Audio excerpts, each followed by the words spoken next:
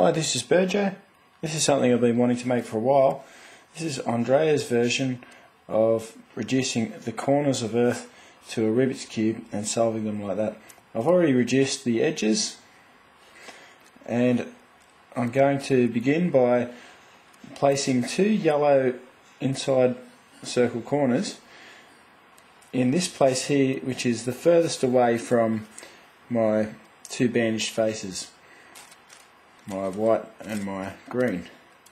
So I'm going to put them in. There's one down there on one of my bandaged faces. My goal is going to be to put them onto a bandaged face and then to put them up. And I'm going to turn this down, turn this edge, I've just turned that edge down into there, place it onto that edge and turn it back up by returning my three edges that have been cycled around a corner.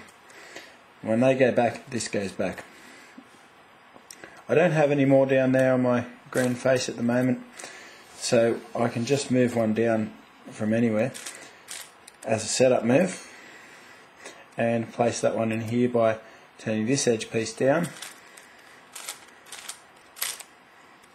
That outside edge piece is down there now. Lock that onto it and then recycle my outside edges around that corner. And now I've got my two inside circle corners located there. I can just return this, and all of my edges are still solved. Now I'm going to be reducing my corners, and I'll be using these two slots here on my bandaged face to bring my corner pieces into, and these two faces here, my two bandaged faces, to be moving my corners around, and this face to do the exchanging. So I'll be looking to match the inside circle corners here with something on the outside here like this. This row of pieces, of edge pieces here, will actually remain in their position, but these other edge pieces will cycle around and these will stay in place but be moved. So let's match our first one up like that, and then I'll just keep this on the bottom and use my green face here to manoeuvre my pieces in, and I'll just be looking for something for an inside circle corner to match one of these. So I'll be looking for like a red one or an orange one. There's an orange one, and I'll put it down this way and bring that up. Match that. I'll bring a yellow one in, match that one up. The reason I want to start keep bringing these ones around as well is because some of them will have an unsolved piece in them, so I want to make sure they're all getting solved. I've got a green one there that I can bring in, match him up. A red one for one of those, and continue.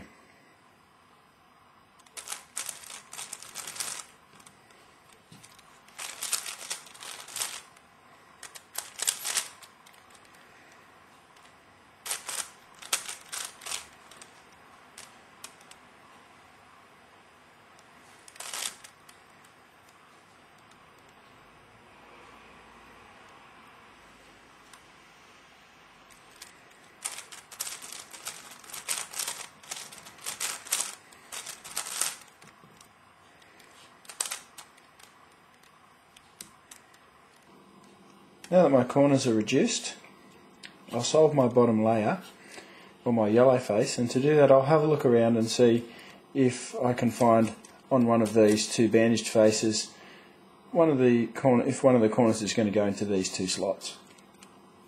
This red and blue corner is going to go into here, so I'll just remove that and I'll just place it in here like that, and I'll reorientate the other one.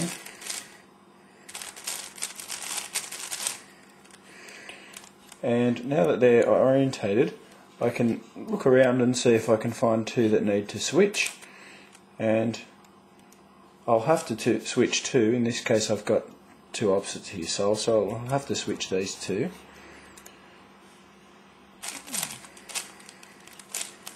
So I'll just switch those two. I probably should slow down a little bit for you. But now that I've switched those two, I can switch these two, so that I can get this one in its correct spot and then switch those two. So I'll slow down a little bit and show you what I'm doing. I'll just turn that out and then exchange it with this one by turning the other way, and then two turns will exchange it with this one. So now I can now that I've got those placed, I can bring this one across to my green face and exchange these two just by pulling them out and swapping them. That's all I'm doing. Place it here and switch it in and switch that one in. Okay, this has remained solved all the way through. Now my bottom layer is solved. What I'll be doing now is I'll be looking to see if my corners are placed correctly in the top layer, and to do that I'll just quickly orientate them. It helps me look, and it'll also be useful for the next sequence that you'll see. So I'll just do a couple of zoons across here to orientate those. All I'm interested in is orientating the corners.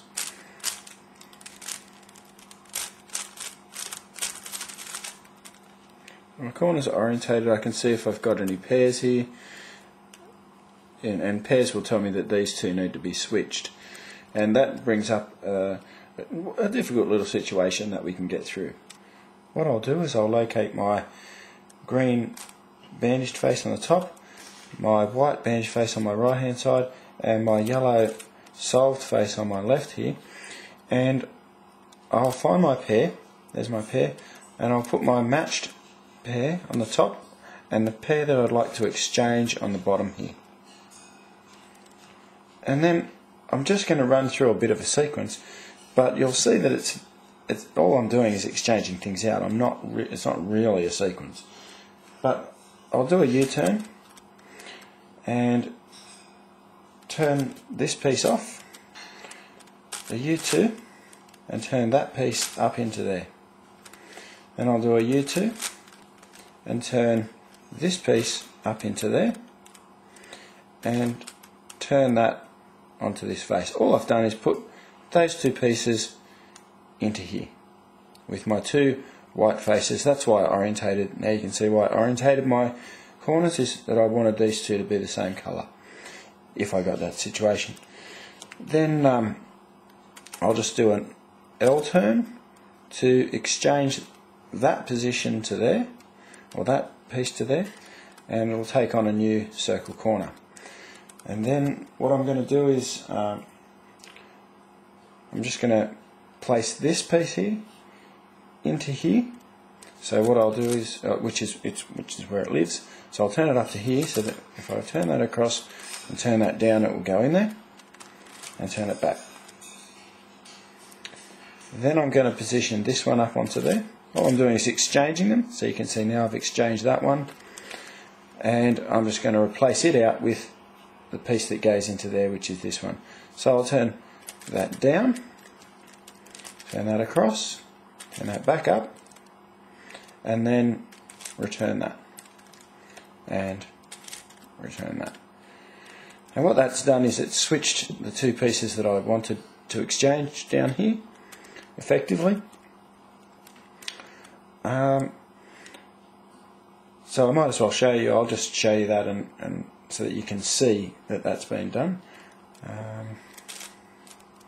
I'll just do a zoom here, and you'll be able to see that that has been done, and my corners are placed. Now I'm going to go ahead and solve the reduced cube. So I'll turn this edge piece into here, and place this one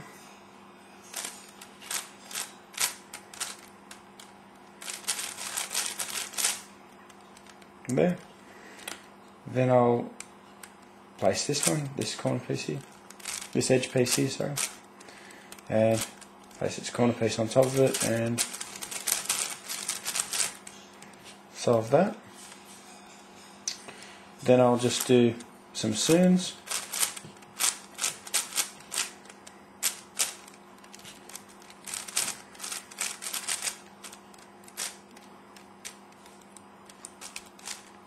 And cycle my edges around with seam as well.